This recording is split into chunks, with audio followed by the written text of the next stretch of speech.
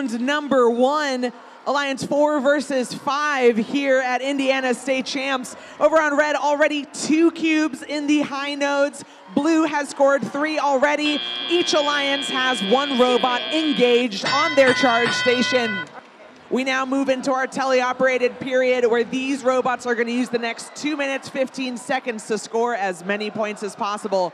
829 Digital Goats, they know that their alliance is down by 5 and they need to start scoring points to catch up, especially since their partner, Penn Robotics, looks to be having some communication issues. 829 places a cone, their partner Wolfpack also scoring a cone. Wolfpack's is in the top node. Just over a minute and a half over on blue. Purple Precision scoring the Blue Alliance's second link that they've scored already, this time on the high row. 1.5 minutes remaining. Blue Alliance is leading, and unfortunately, it's going to be difficult for the Red Alliance to catch up as it's a 2 versus 3 robot match right now. We have our field crew looking into helping out the Black Knights connect to the field. In the meantime, Blue Alliance is firing on all cylinders. 3487 Red Pride filling up a cube in the low node for blue. Their partners, Purple Precision and Center Grove, Red Alert, heading over from the human player substations with game pieces in hand. Center Grove, Red Alert scoring a link in a high node. Purple Precision scoring a cone on the middle node. 50 seconds remaining. Digital Goats moving over and quickly scoring a cone on the low row. Their partner Wolfpack right behind them with a cone in their possession and dropping it onto a middle row for red. 35 seconds left. Blue Alliance leading by 30 points. Center Grove and Red Pride lining up.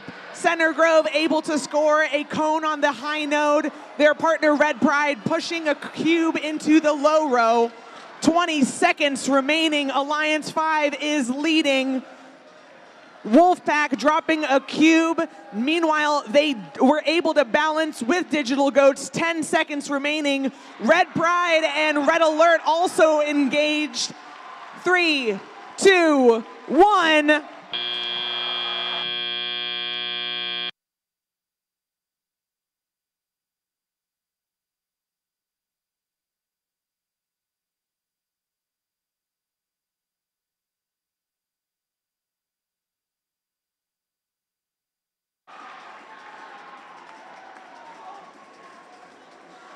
We have our results up on the screen for you, and it's going to be an upset going to the Blue Alliance, putting up 153 points up against Red's 103.